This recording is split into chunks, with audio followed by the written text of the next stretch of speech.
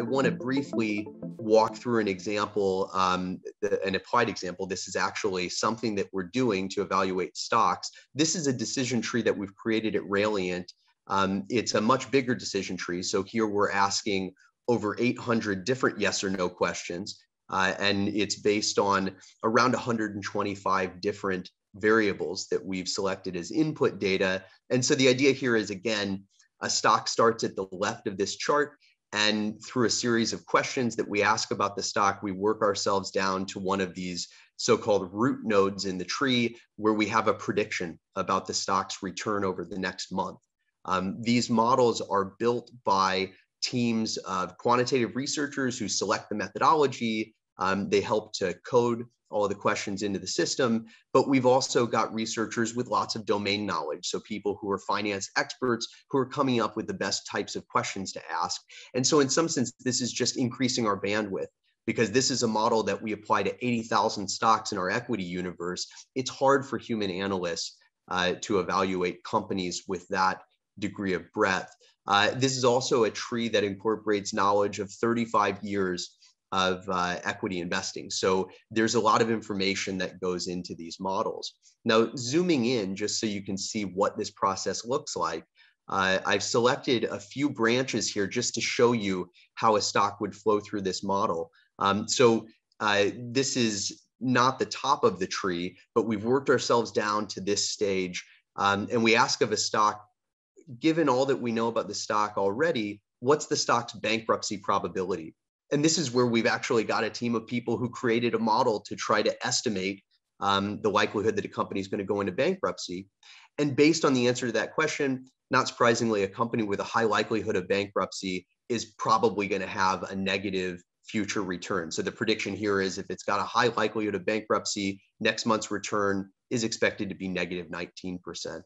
If it's got low probability of bankruptcy, we go to the next branch. And so the question is, what is the stock price? Is it high or low? This is not asking if the stock is cheap or expensive. This is asking, what is the number? What is the absolute dollar amount of the stock price? And it turns out that if a company's got a low stock price, that company is much more likely to be targeted by individual investors. They tend to conflate a low price with a cheap stock. And so low price stocks actually tend to be overvalued. And so the model is saying, if this is a company, even with a low probability of distress, if it's got a very low stock price, we expect that all things equal, it's going to have negative returns. If it's got a higher stock price, so if the stock price isn't extremely low, if it's not a penny stock, then let's evaluate its price to sales ratio. And this is the question where we're asking, is this a cheap or expensive stock relative to fundamentals? And what the models realized is that if a stock has a low price to sales, if you can buy $1 worth of sales for less than $1, then this is an inexpensive stock. This is the well-known value effect. So the model recognizes stocks with low valuation ratios are more likely to have positive future returns. But the model understands that just because a stock has a high price to sales ratio, it doesn't necessarily mean it's a bad investment. So the next question is, what's the stock's operating profitability? And it's important to note the machine figured this out on its own. So the machine understands if it's an expensive stock, we've got to do more work. Is it a profitable company? Because we understand a profitable company is very good at turning sales into profits. So even if a company has a high price to sales ratio, if they're really good at converting those sales into earnings, it might still be a good investment. And so if it's got high profitability, the model again predicts positive returns. If it's got low profitability, we're going to ask a bunch of other questions. But on average, stocks with low probability that are very expensive tend not to be good investments. They tend to produce negative returns. But presumably, if we keep working our way through the tree, we might ask and answer some questions that tell us this is a growth stock. And even though it's expensive now, even though it's not profitable, there are reasons to believe that that profitability is coming.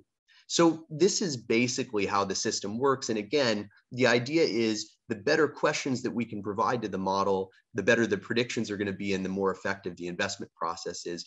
And I'll emphasize, this is just a tool. So this is helping us to evaluate stocks.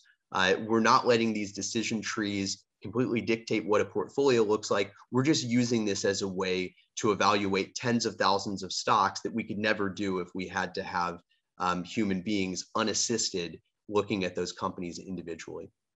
So hopefully this has given you a sense for some of the promise of machine learning, what it might be able to achieve in investments, some of the challenges that make that difficult in the domain of finance, and some of the specific ways that we're trying to overcome that.